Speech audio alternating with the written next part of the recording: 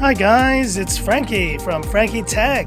Good to see you guys again, and I'm here today with a comparison I've been wanting to do for a while, the POCO X3 NFC versus the iPhone SE. And while I know a lot of you guys may immediately discount the iPhone, let me tell you it's much closer than you think. And both of these phones, for their respective companies, represent the best value phones that you can get. And with the iPhone SE coming in at $399 US and the POCO X3 coming in at $229, it's nearly double the price difference between this phone and this phone. So how will these phones stack up? Let's go down the list: design, display, performance, quick audio test, share my camera samples, and let's see if Apple's value champ can stand toe-to-toe with the POCO X3 NFC. Let's have a look. But first, I'd like to let you know that this video is sponsored by Dr.Fone. Repair your iOS system issues at home, like Apple logo, boot loop, and many more. Fix iOS and keep your data intact with this very simple solution from Dr.Fone. And this software will allow you to downgrade iOS without iTunes.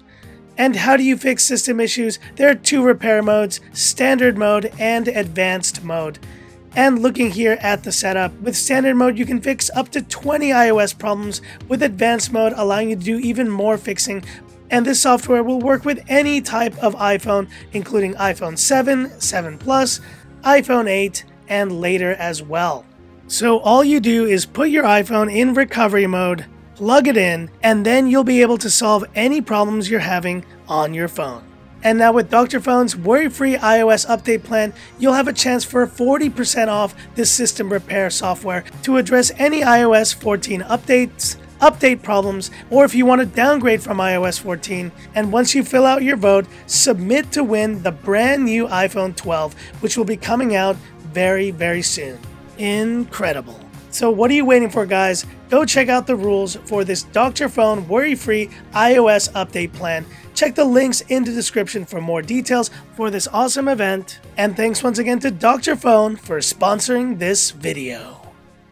Design: 9.4mm versus 7.3mm. 215 grams versus 148 grams. And guys, these phones could not be any more different. Look how much thicker the POCO X3 NFC is. The iPhone looks so much smaller in the hand, but it's also much thinner and much lighter, with an ion strengthened glass on the back versus Gorilla Glass 5 on the POCO X3 NFC. And I gotta tell you guys, I still love this iPhone SE product red color. It's absolutely stunning. And look at these camera modules, just a single camera on the iPhone SE versus quad camera setup on the POCO X3 NFC. And there you see it, Lightning versus USB-C, but the POCO X3 NFC does have an advantage of a 3.5mm headphone jack. Now, in terms of back design and materials, I would give it here to the iPhone SE, but once you turn these phones around, it's a completely different story, with a very 2020 modern look on the POCO X3 NFC, and a look that, let's face it guys, this phone looks like something from 2015, 2016, with these giant top and bottom bezels, and not to mention a 16:9 aspect ratio, which I do think is very antiquated for this day and age. I love that Apple is using premium materials in this iPhone SE, but I can't deny the fact that the POCO X3 NFC is just the more modern phone. And just because of that huge gap from more modern to more antiquated design, I gotta give the design award to the POCO X3 NFC. Display: 6.67-inch versus 4.7-inch IPS LCD on both phones, 395 versus 326 pixels per inch. And guys, just like I said in yesterday's video, this iPhone SE is LCD done right. It's a terrific panel, and I would say it is a much better panel in terms of quality than what we see on the POCO X3 NFC, with close to zero light bleed on the edges, and full wide color gamut support and true tone capability. But beyond the quality of the panel, there's no denying that the sheer size difference between these phones is a major factor. And the fact that you get an extra 2 inches, guys, 2 inches of extra space on the POCO X3 NFC is not insignificant. In this day and age, you use your phones so much, and this is honestly the major reason why I've kind of moved away from this iPhone SE. If it had a closer to 6-inch display, I could probably easily use this as my daily driver. But in this case, you just get so much more canvas to do whatever you want to do on this POCO X3 NFC, and just because of the sheer size difference and how much more display you get, I give the display award here to the POCO X3 NFC. And here's YouTube playback on the POCO X3 NFC and the iPhone SE. And what a stark difference there is with 2 extra inches of content viewing area. It's just a hands down victory for the POCO X3 NFC. I do like the colors on the iPhone SE, but that's not enough to compete with the near bezel-less look and the very modern viewing experience of this POCO X3 NFC. And in DRMInfo, L1 on the POCO X3 NFC, and every iPhone is basically HD Netflix capable, so it's an L1 party here once again on Frankie Tech. Talking about performance, and we see the Snapdragon 732G versus the Apple A13. And need I say more, guys? This is the secret power of this iPhone SE, with single-core scores of 1287 and multi-core scores of 2500. Look at these numbers. They just absolutely trounce the POCO X3 NFC. And the Apple A13 Bionic is pretty much offering you flagship-level performance on this iPhone SE. But with 6 gigs of DDR4X RAM versus 3 gigs of NVMe RAM and 128 gigs of storage on both phones, clearly very different performance specs from Android versus iOS. And in terms of software, MIUI 12, Android 10 versus iOS 14. And guys, I'm not going to get into a debate of which one is better here. Both of these softwares offer something terrific to the table, and the POCO X3 NFC launcher is just great. And I love iOS 14 and all the improvements with widgets that we see on this iPhone SE as well. But in terms of performance, there's no denying it, guys. The winner of this section has got to be the iPhone SE, Apple A13 Bionic, flagship specs, the win here in performance for this phone. But in battery life, guys, it's a completely different story with 5,160 milliamperes versus 1,821 milliamperes on the iPhone SE. And with 33 watt fast charging versus 18 watt, in every single way, the POCO X3 NFC just trounces the iPhone SE when it comes to the battery experience. Now, there is one single area where the battery experience is better on the iPhone SE, and that's wireless charging. And at its price point, it is one of the few phones that offers this feature. With this phone lasting me easily 2 days of use, and the iPhone barely lasting me 1, the hands down victory in battery goes to the POCO X3 NFC. And talking about fingerprint scanners, we have a side-mounted fingerprint scanner on the POCO X3 NFC, Touch ID here on the iPhone SE, and you see I've switched hands here because with the POCO X3 NFC, I need to use my right hand to unlock this phone. And it works pretty well, but as I've mentioned before, it's my least favorite thing, and being a left-handed person, I will need to switch to my right hand to comfortably use this fingerprint scanner. Meanwhile, on the iPhone SE, Touch ID I still think is one of the best fingerprint scanners on the market. It's super reliable, and it's super fast. And let's do a quick test to compare. 3, 2, 1. And there we go. A little bit more animations here on the iPhone SE. Both are pretty fast, but again, because of the placement of the fingerprint scanner on the POCO X3 NFC, I prefer Touch ID myself. And yes, I know you end up having a lot of bezel because of it, but for me, it's the more reliable and more flexible option. And the iPhone SE wins in fingerprint scanners. And when it comes to vibration motor, while the POCO X3 NFCs is solid, there's no denying that the iPhone SE just has a better vibration motor. Guys, Apple takes their vibration motors and haptics very seriously on their phones, and with the exact same Taptic engine that was on the iPhone 8, and the iPhone SE still has one of the best vibration motors on any phone in its price segment. And in terms of comms, we have Wi-Fi AC versus Wi-Fi 6 on the iPhone SE, Bluetooth 5.1 versus 5.0, NFC on both of these phones, and honestly, you can't go wrong with the comms on either of these phones. So I'm going to call it a tie here for this section.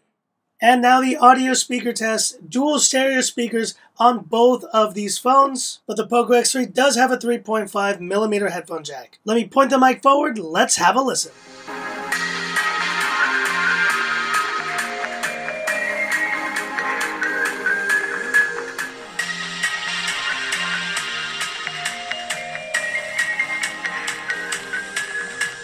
What can I say? A very interesting result here, and the iPhone SE does have very pleasing sound with both of its stereo speakers, but there's no denying the loudest and the clearest sounding of these two is the POCO X3, and Xiaomi has put some really great speakers in this phone. I'm super impressed, not only to see dual speakers on a phone at this price point, but to actually know that they are really solid speakers as well. So while the iPhone SE does have a decent speaker setup, I give the speaker win here to the POCO X3 NFC.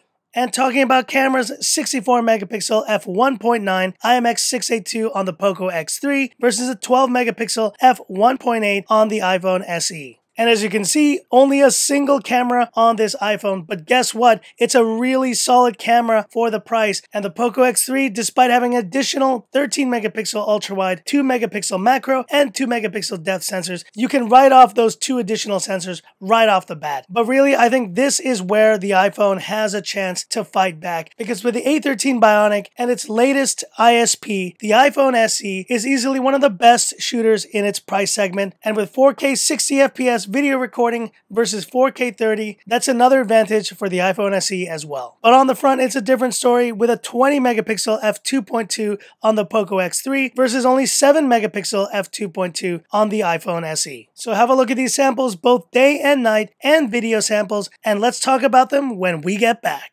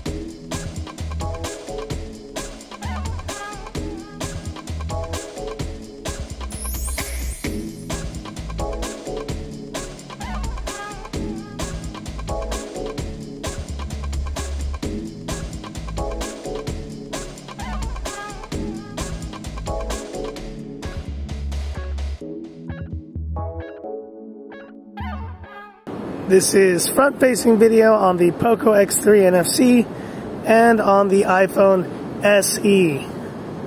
Shooting in 4K 30 FPS. And this is about the earliest I've ever taken footage here in Hong Kong. I think it's like before 9 a.m. right now. Gorgeous day here, beautiful blue skies. Stabilization looks great. But hit me up in the comments, what do you think? And this is front-facing video on the POCO X3 NFC and the iPhone SE. Shooting in full HD, 30 FPS. Just a beautiful day here in Hong Kong. Can't really see the blue sky there. Both overexpose it. But stabilization looks great. Hope you guys are doing well. And hit me up in the comments. What do you think?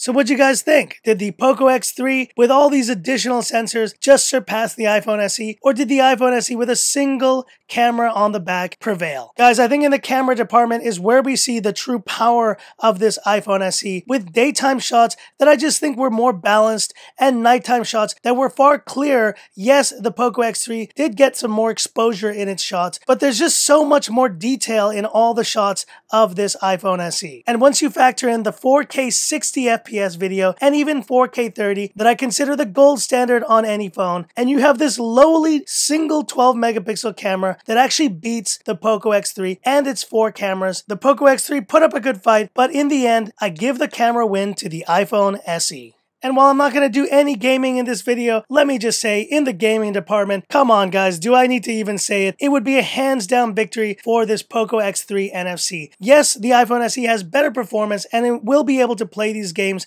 at higher settings versus the POCO X3 NFC, but with this giant display, immersive audio experience, and with that 120Hz refresh rate, 240Hz touch sampling rate, let's face it guys, the gaming win hands down would go to the POCO X3 NFC. So that's it for this video guys, and my final verdict between the POCO X3 NFC and the iPhone SE. Let's quickly recap the sections. The iPhone SE ended up with 4 victories here in performance, in the fingerprint scanner, vibration motor, and in cameras. But the POCO X3 took the rest of the wins here in design, display, YouTube and content playback, battery, speakers, and if gaming had been tested, that would have been another win for the POCO X3 NFC. But now let's not forget the most important section here, which is price. And when you think about the fact that you can pick up this POCO X3 NFC for nearly half the price of this iPhone SE, well then on sheer value alone, I think you have your answer. And there are certain things that POCO have cut back on a little bit here. Maybe the display LCD quality could be a bit better, but on the contrary, you have 120Hz refresh rates, a modern design, solid performance from the Snapdragon 732, terrific battery life, even louder speakers, and cameras that didn't beat the iPhone SE, but did get fairly close on a number of shots. The reality is, guys, if you're in Apple camp, the iPhone SE is hands down going to be the easy recommendation to all you guys. But is the iPhone SE really worth 2 POCO X3 NFCs? It definitely is not. And just for sheer value alone, I give the overall win in this comparison to the POCO X3 NFC. But hit me up in the comments. Which phone of these would you pick? And tell me, since I'm pretty sure I know where the comments are going with this one, tell me one thing about the iPhone SE that you do like. Hit me up in the comments. I'd love to hear about it. And that's it for this video. If you liked it, give me that thumbs up. And if you love the content of Frankie Tech, subscribe to the channel. Hit the bell icon for future updates. Thanks for watching this POCO X3 NFC versus iPhone SE comparison. I really do appreciate it. And thanks once again to Dr.Fone for sponsoring this video. And this is where I leave you by saying, this is Frankie Tech signing off. Have a good one.